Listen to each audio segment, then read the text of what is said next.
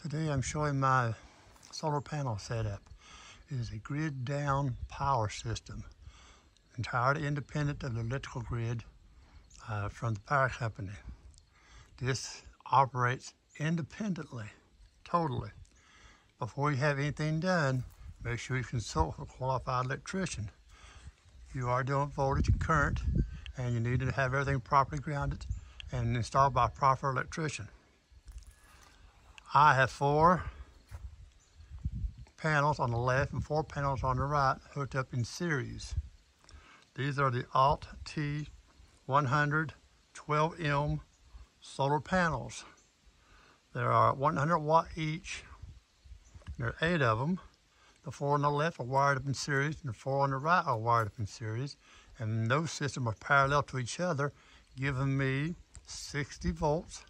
You can figure 15 volts per panel times 4, which is 60, and in parallel is 60 more, so that doubles the current by making it in parallel. So instead of 5.5 amps, I have 11 amps with a total combined power of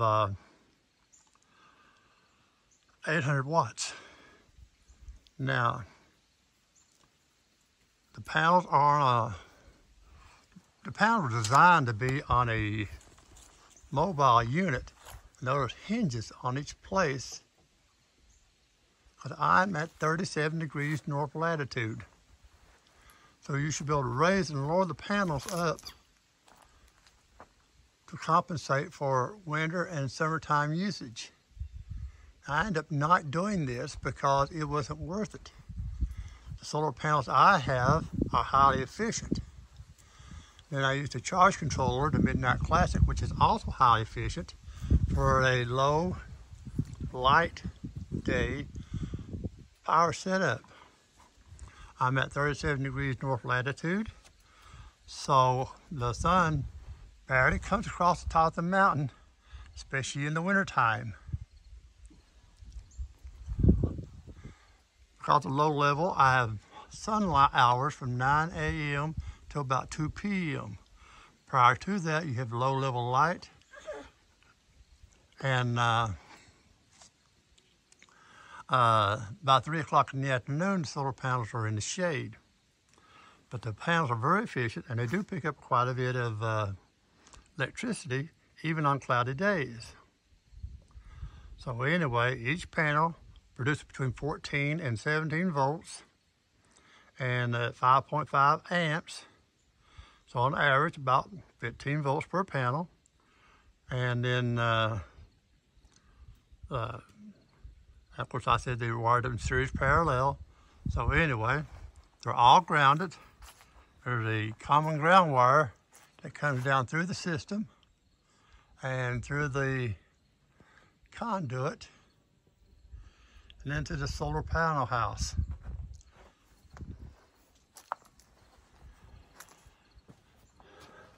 So here is where I direct all the power. Solar batteries are like human beings. They like it not too hot, not too cold. But anyway, the power from solar panels comes in on this line here, and it goes to a quick disconnect. And so the panels have to be worked on. Just grab the thing and pull it out, and you separate the system. Notice that there's a ground wire on each one of these, so the system's properly grounded. Everything has a ground wire. You follow the ground wire down, so no matter what happens, if you have there's my ground rod. There's my power going out to the house. Everything goes underground. So anyway, I've got at least 60 volts and 11 amps coming into this panel box here. Now out of that, they come into the charge controller, which I've chosen the Midnight Classic, which is the MPPT Midnight Solar Charge And it is the regulator that manages the power coming in from the solar panels to the batteries. And let's see if I can give a... Here we have today, was in float, because we got full sun going on. We have, so it's not charging any because there's too much power coming in. The batteries are already fully charged, 13.8 volts, 2-3 amps. Now that comes out into the breaker box. This is the breaker box for disconnect that sends power out of the main cable. Now there's your main cable going down into the house. Then once it goes into the house, it comes up inside. There it is. That's your main cable going to a 12-volt circuit panel box, which distributes to the rest of the house. Now, the solar batteries. I went with lead-acid batteries.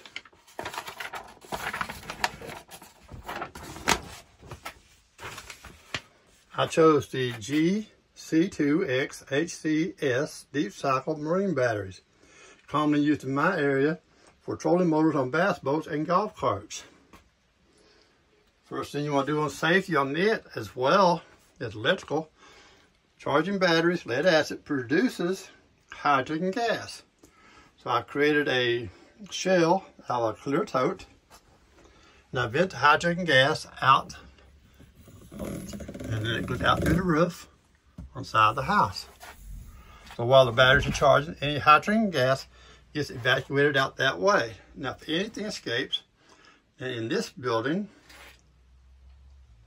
I have the exhaust fan.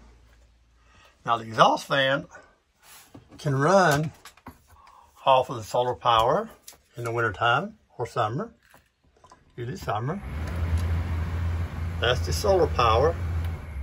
But usually I plug it into the grid power for normal usage to not use my battery power up. Now the door is also vented, which allows the air to be pulled in, so you don't have any trapped gases inside the building. No hydrogen gas buildup.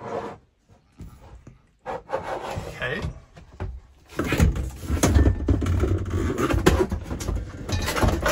Now the batteries are 6-volt batteries, and they are wired up in series parallel as well.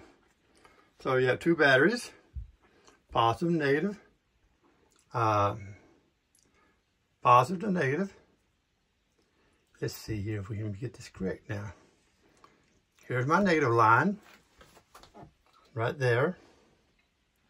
And then here's my positive line. And they feed into the main fuse panel, which is about 150 amp fuse plug. Now, as your safety, in case they were short out, that'd burn that into first. Now, the 6-volt batteries are 2 6-volt make 12-volt, and they're in parallel. So I have 200 and let's see, I don't want to get this right. About 260 amp hour batteries. So those batteries provide voltage to this device here, which comes out of it and into my distribution box where I have a disconnect, and then on into the house. And that's my main 12-volt supply to the house. And that 12-volt supply will supply three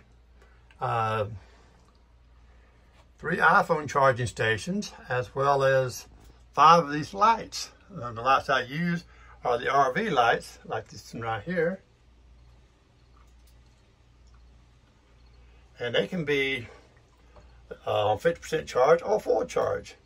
There's one in the bathroom, the living room, the mud room, and the kitchen as well, 1 bedroom.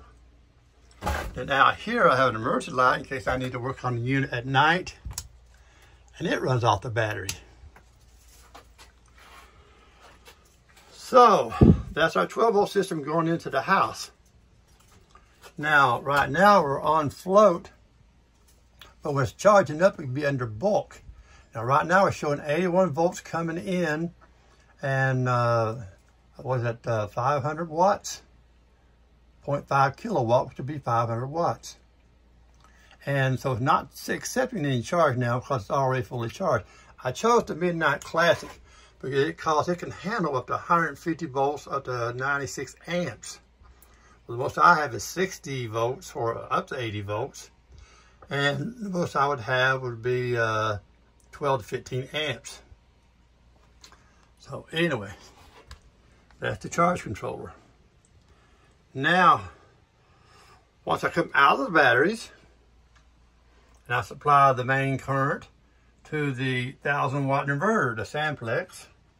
Now, this is a pure sine wave inverter, which I chose because it can operate your laptop computer and your router, and with a pure sine wave, which is what most of your delicate electronic devices require.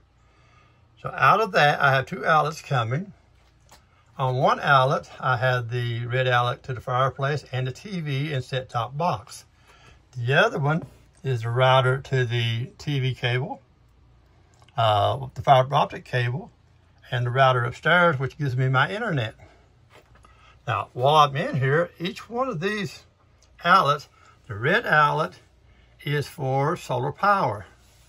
The plain outlet is my grid power, which I use. And I have 2 of those in here, again, so I can plug my batteries into the solar power, and thereby I charge up my electric weed eater, electric chainsaw, and later on electric lawnmower. Now I have space here for an extra one on one side and then one on the other side. And now these are fully on charge. Now they're not charging right now because they're already fully charged. But I can actually plug those down there. The purpose of having the solar charger is because I'm using electricity from the solar power in the summertime. Now, here again, we're on to the temperature inside the room. This little building can get hot, especially heat from the batteries. And in summertime, we're up to about 75 degrees. So we need this thing here to stay cool. And the way I accomplish that is that the exhaust fan is on a thermostat controlled. So once it hits about 80, that fan will kick on and pull the air out of the building. Now in the wintertime, I have exactly the opposite problem. The little building get too hot.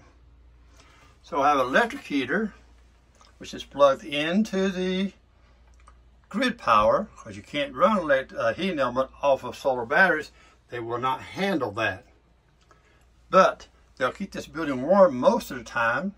And when the power does go off, then I resort to a heat lamp or a heat lamp bulb, which runs off of the solar power. Now you can light a candle in here, but that's kind of iffy because then you're running the hydrogen gas problem. So anyway, once we come out of here, the 2 lines come out. They also run underground, and they run to the house to their particular outlets. Let's see where I go under at. Right there. That's what those 2 go underground. And they come up to their special outlets. 2 outlets on each line. Now the solar power. The main purpose of having solar power is to run the blower motor on the fireplace. That's the critical part that I really have to have the solar power for. The blower on the fireplace insert with a cold wood fire on a frigid cold winter day will blow the heat out into the living area. Otherwise, most heat goes up the chimney.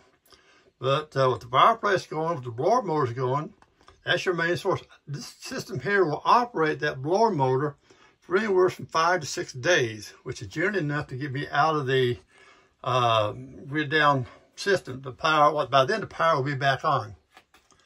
But anyway, there's my solar panel setup. Now, right now it's showing float, but it also can show bulk and charging. Whoop, it's still setting up. And